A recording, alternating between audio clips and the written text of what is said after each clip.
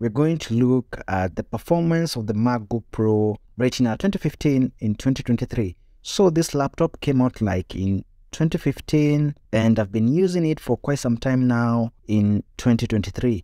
And I wanted to talk about on its performance on a day-to-day as a daily driver. So first things first, when you tell a person to get a MacBook that was released in 2015 in 2023, that person will be like, what? Why would I get a 2015 MacBook when I can get a 2023 MacBook? So the 2015 MacBook Pro is still among the best MacBooks that Apple has ever produced. And if it was not for Apple to cripple software compatibility and limit it to macOS Monterey, this machine is still a go-to and a powerful piece of computer. When you get this machine, the first thing you're going to be spoiled with choices for ports. This machine has many ports you won't be able to find in any recent MacBooks. And these ports are great to have. For example, you have two USB 3.0. We also have a MagSafe, of course. We also have two Thunderbolt 2 ports and also a headphone jack.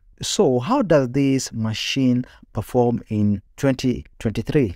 On my Mac, I have many softwares or applications that I use to keep my work productive. For example, my go-to editing software is DaVinci Resolve 18, which is a great software to edit your videos. And when I open the DaVinci Resolve 18 to use it on this machine, I tell you I get what I want or what I'm thinking about editing. The only downside when I open the DaVinci Resolve 18 is the fan noise. The fan noise is loud, which can sometimes irritate you, but not a very big deal, especially when the machine can cruise through the work or the plugins and the LUTs that you throw onto your projects. So using the DaVinci Resolve 18 on this machine, it's great. Never have I ever experienced any lag, and mark you, I shoot and edit my projects at 1080p. I also have the Adobe Photoshop,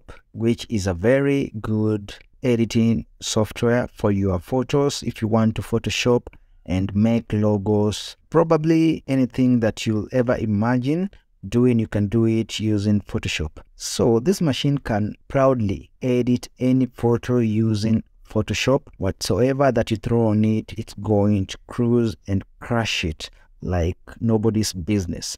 So I have no problem using Adobe Photoshop, and I also have Adobe Lightroom, which is a photo editing software if you want to enhance the looks of your photos or your client's work. Using this machine, you're able to achieve that because this machine has an integrated AMD Radeon graphics. I also have Microsoft Office Word. So on a daily basis, I say I use Word, Microsoft Office Word, which is my go-to software when I want to format and write documents. So using this machine, you'll not have any lags whatsoever. And if you press any button, you're going to get the intended outcome. So I will recommend this machine if you want to use it as your daily driver. It is going to serve you, and any program that you throw onto it or any application, it's going to crash it like